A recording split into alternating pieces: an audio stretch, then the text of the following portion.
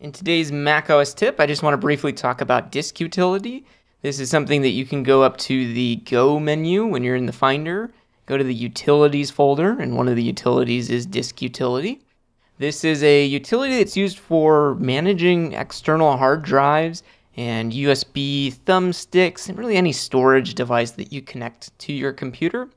And it's been overhauled in the past few years. It is, in my opinion at least, more simple compared to the older versions, and there's still a lot of power that you can use this utility for. So on the left column, you're going to see a list of your devices. So this iMac that I'm on has one internal hard drive, which is named Macintosh HD. With it selected, on the right side, I can see the information for that disk. Below that is the external drives. So I have an external RAID connected, which is this one. I can see underneath of it the format. It is the Apple file system format here. And if I switch between the drives, notice on the right side we see the amount of storage that's being used as well there for this drive, which is cool. You can get an overview of that, especially for an external drive. It can be helpful to know how much space is being used. This external RAID is a 6 terabyte drive. It's one volume, and this is how much space it's taking up. We can see there's a little bit of free storage, and then below that we get some of the details about this drive.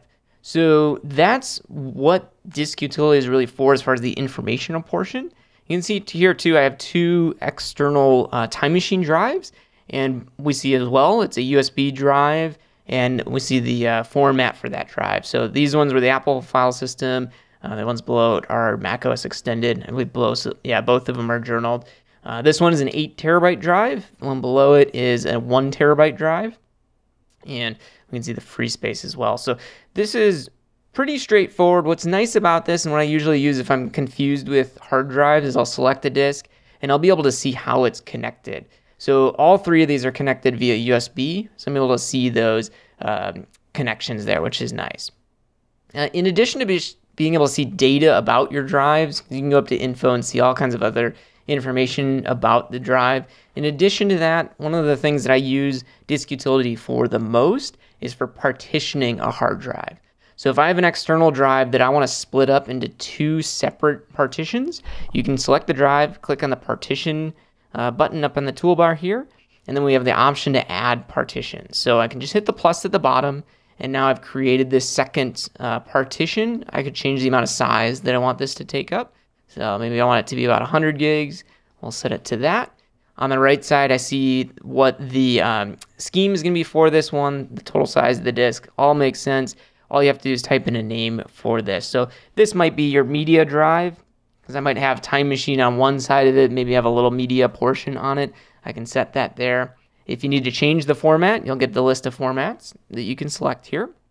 Kind of an overview of this. The Apple file system is a newer format that is usually the one I'm recommending going forward if all of your equipment is newer. In the past, probably the past 10 years or so, macOS Extended Journal has been a great format to use. Compatibility-wise, using MS-DOS or exFAT, these are formats that are compatible between Windows and Mac. So if you're using maybe a USB thumb drive that you want to share between devices, those are good formats to go with. Windows NT is specific to the Windows platform. So you might get a drive from another editor or maybe a graphics artist with a bunch of media on it. If you connect it to your computer and you see it's Windows NT, you should be able to read that information, and you can copy those files to your computer or to another drive. But usually you won't be able to make changes to a drive that's formatted with that format. So that's here. You can manually type in. So if I did actually want it to be 100 gigs, I'll change it to 100. And we see the gigabytes there. If you're working with larger or smaller devices, you could change the specific readout here if you wanted to. Looks good. If everything's great on there, you can hit apply. If you don't want it, hit revert or cancel. Anything here in disk utility, another warning, you can fully erase a hard drive and lose all the data on that drive using disk utility. So make sure to read any of these pop-ups that come up and understand what's happening. As far as I've seen, every message is very clear. Like in this case, it lets us know it's going to partition this device and change some of the partitions. In our case, it's adding another one, but no partitions will be erased.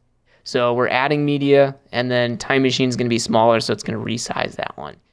Just read these messages, make sure you're very clear and understand what's going to happen, because you could go through here and use the Erase tab to fully erase a drive, to set it up as new. When you do that, you are erasing it. Like, that's just what's happening there. So when you go through and make any of these changes, it'll let you know it's applying the changes. You can click on Show Details to see where it actually is in the process of making those changes. Depending on the speed of your external hard drive and a couple other factors, this is any changes here could be something that takes a couple minutes, a couple seconds, but there are changes that can take hours, if not days, to complete.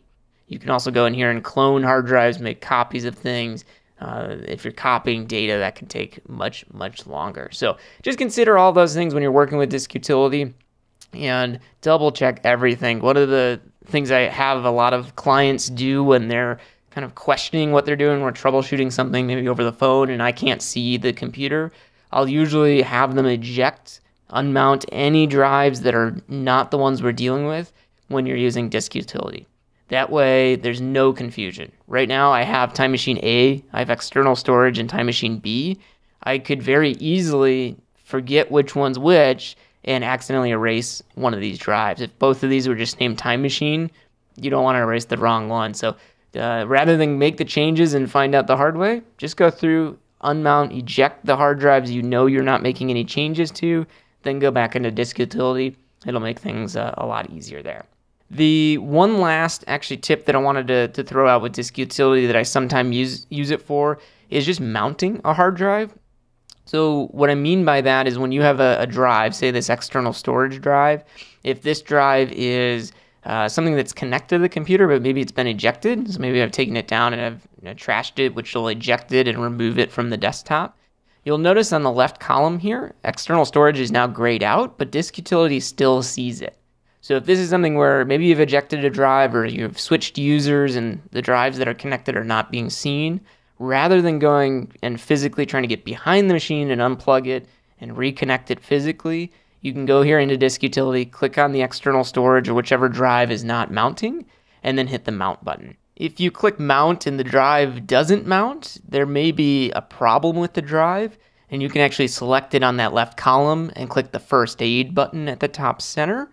And that'll run a check on the hard drive and in some cases be able to fix a problem and allow the drive to mount again. In other cases, it might warn you and let you know you need to copy all of the media off that drive and reformat it. Just follow the prompts that are inside of disk utility, or give me a contact. You can send an email to me if something weird's happening. Just take a screenshot of that and send that over, and I'll advise you on what the next steps I would recommend. That's just a quick overview of disk utility. As an editor, especially using Final Cut, I'm using external drives all the time. So I'm using disk utility pretty frequently to manage those drives and make changes to them. So it's a very useful utility. Again, to give another warning, just make sure, double check everything, those messages. Don't erase a drive that you don't actually want to erase. So if you got any questions with it, leave it in the comments. Otherwise, subscribe and we'll have another tip for you coming tomorrow.